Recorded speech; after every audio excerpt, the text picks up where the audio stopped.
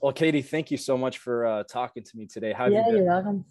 Yeah, I've been great, thanks. It's been a busy morning here in Madison Square Garden, but all is well. I'm very, very excited. Okay, so you're in the US now. Is the plan to basically stay here until fight night? Yeah, I think so.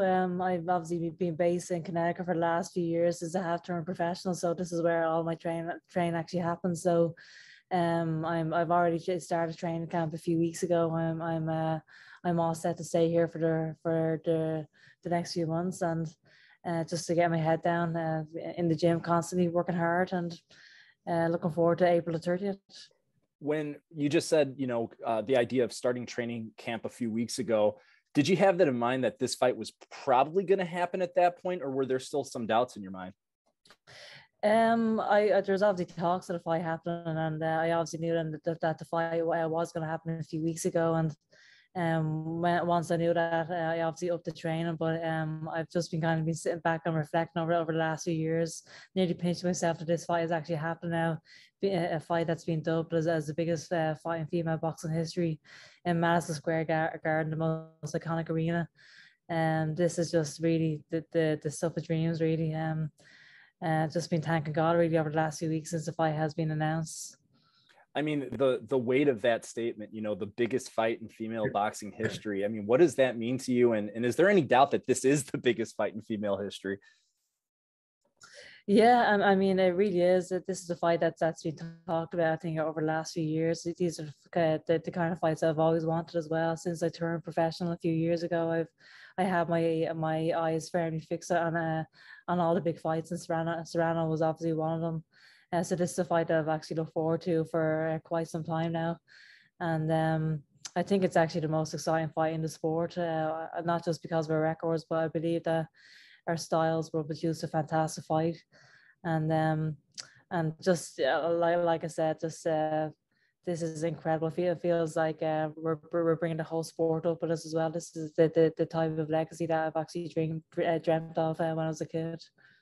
I know that you won't know really what Amanda's made of until you get in the ring and you actually have the fight. But on paper, I mean, you fought some fantastic fighters, the two fights with Delphine Persoon, the fight with Natasha Jonas. On paper, is it safe to say that, Amanda Serrano is the toughest test of your career at this point?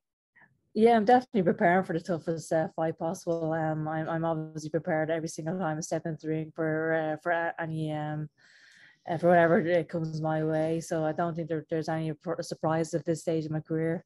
I'm preparing for the toughest battle. I'll be ready for whatever comes my way. I think on fight night.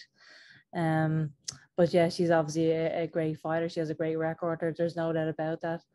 And she's not here for no reason. She's obviously deserved to be in here as well and to be part of this historic event. So I'm obviously going to be ready for whatever comes my way. I know that originally this fight was supposed to take place in 2020. COVID happens, that kind of messes everything up. Is there any ill will from that instance of the negotiations breaking down? Do you feel that at all, or is that kind of water under the bridge at this point? Yeah, I wouldn't say there's any ill will from my side of things. I obviously that year I obviously got another big fight in the Brazilian rematch. It was a fantastic year for me. And I also felt like that the fight was going to happen eventually anyway. So sometimes you just have to be a bit more patient than other times. And this is obviously the fight that everyone wanted to see from the very get-go. This is the fight that I've always wanted as well. So I'm so excited that it is actually happening right now. And like I said, it is being dubbed as the biggest fight in female boxing history. This is an iconic night, and yeah, this is just incredible. Looking at 2020, I was going back over some of the things that were written, some of the things that were said, and Serrano's promoter Lou DiBella said that Eddie told him that if you pass up on this fight, if you don't make this happen and meet our demands, this fight's never going to happen. Serrano's never going to fight Katie Taylor. Is that true? Was that something that was actually said? Do you have any knowledge of that? You'd have to ask Eddie about that. Yes. I have no idea what conversations were had, to be honest. but as far as I'm concerned, I was ready to fight at any stage, and I wasn't the one that pulled out of that fight. So, but I think this fight right now is bigger than it's ever been, and it's actually happened at exactly the right time. I know that the boxing business and negotiations can get messy. Were you afraid that maybe this fight might never happen? Yeah, I mean that's always in the back of your mind. There's obviously plenty of fights that have never happened in boxing as a whole, which is always so disappointing. You Mm-hmm. see the likes of Errol Spence and Terence Crawford, for example. That fight should have happened. You see the likes of Manny Pacquiao and Floyd Mayweather. That fight happened maybe 5 years too late. Mm-hmm. There are plenty of fights that haven't happened, unfortunately, in the sport. So, but thankfully, everything came together nicely just at the right time, and here we are. Putting, obviously this is a mammoth event. How did the wheels get in motion to have this happen right now at the right time at the right place?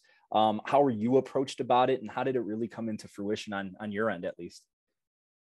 I think over the last few months, if the fight was seriously talked about again, and before my last fight, all I was asked was the Amanda Serrano fight, and I was kind of saying, I actually have a fight to focus on right now, but I think I knew that if I got through my last opponent and she got through her opponent, that this fight was actually going to happen. And so yeah, I think over the last few months I knew that it was very, very close to happening. I just had to look after my job in the ring in the last fight. Arguably, you're the biggest name in female boxing today. Has it taken some time to get used to everybody calling you out and everyone having kind of your name on their tongue? Or is that just kind of go with the territory and something that you're used to at this point?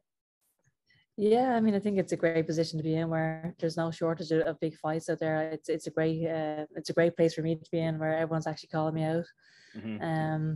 And it's happened in such a short space of time as well. I obviously turned pro 5 years ago, and here we are getting ready for the biggest fight in boxing history. And the sport has just grown over the last few years so much.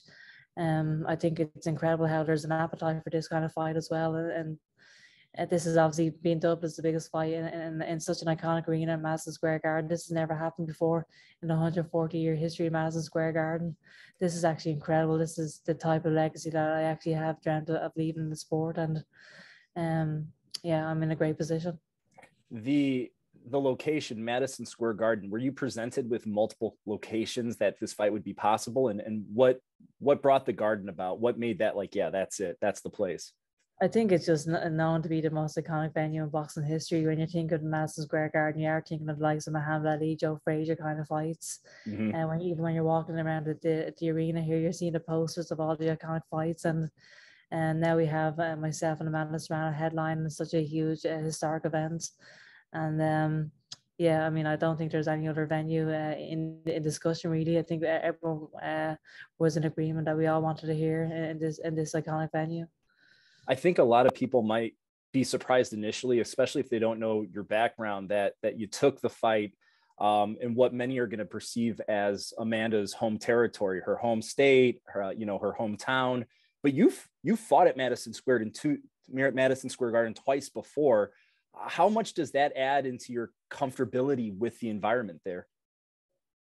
Yeah, I mean, I had the privilege of fighting here twice before, and I actually became undisputed champion here. So I have great memories of fighting here, and New York is also full of Irish people as well. So the two times I have fought here, it's been full of Irish people. It's been full of the tricolor flags, the Irish flags around the arena, and I don't think it's going to be any different on April the 30th. I think there's a lot of Irish people actually flying over to the event as well.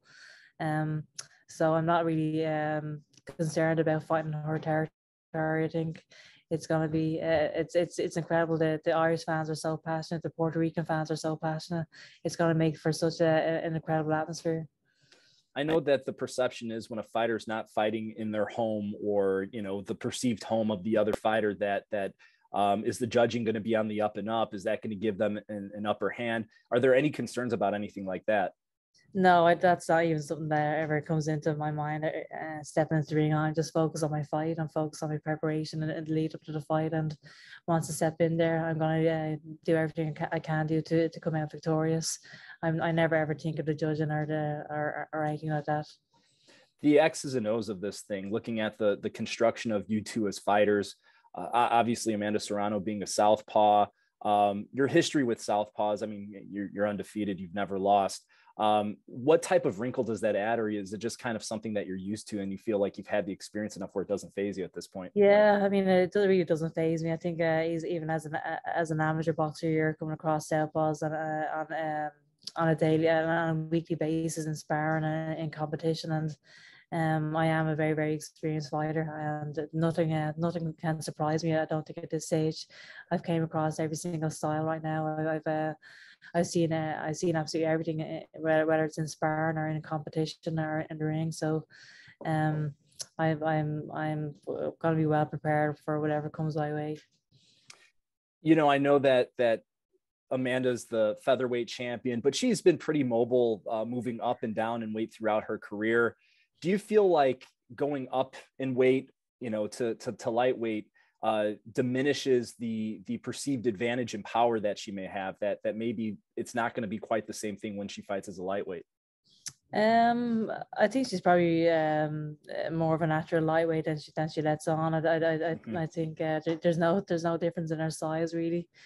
It's surprising how she actually goes down to the lower weight classes. She is significantly bigger than those opponents. But I'm not really worried about the power side of things. I've been in with the biggest punchers. I've known to have a good chin, a great chin. So that's not something that ever bothers me. I think her power is going to be diminished when I step into the ring with her. Not just because she's stepping up in weight or whatever, but that's not something that ever comes into my mind. Something that people don't necessarily talk about when they talk about great champions is their mental strength and their ability to handle the moment. Obviously, this fight, we've talked about how big it is, and the perception of it is the biggest fight in female boxing history, fighting in the US, which again, you're used to. Her titles, your titles, but it's your titles on the line. Are you feeling any pressure from this? I mean, you seem like a pretty cool customer coming into this fight. Yeah, I mean, I think it would be unusual if it wasn't if the pressure wasn't on me going into these fights. I think I'm so used to dealing with pressure now. Ever since I was an amateur boxer, I was going into the London Olympic Games with all the gold medal nearly wrapped around my neck before I even stepped into the ring. All the media at home in Ireland were that was a foregone conclusion. I was going to come home with a gold medal. That the pressure was huge going into that competition, and I actually feel like I'm born for occasions like this. I love the pressure. I love the pressure fights. I've always wanted to be involved in the biggest fights possible. My family will tell you ever since I was a teenager, I've always wanted to fight the very, very best in the sport. That's why I am involved in professional boxing, and I live for moments like this. Final question for me, and I'll let you go. Your last fight was in December. You boxed masterfully. It was a good, tough scrap. But I mean, you controlled the fight. Any residual from that fight? Was there any injuries, anything that you were concerned about after that fight? Or, I mean, were you pretty much tip-top shape after that one? Yeah, pretty much in tip-top shape. Thank God. I'm going into this fight obviously 100%. Everything's going well. Training's going great, and I'm excited about this. This is going to be the biggest night of my career, I feel, and I'm going to produce the best performance of my career, and I'm so excited about it. Well, I know when I saw it, the press release, I was excited about it. I think everyone's excited about it. Katie, thank you so much for the time, and best of luck come April 30th. Thank you so much, Jeremy. I really appreciate it.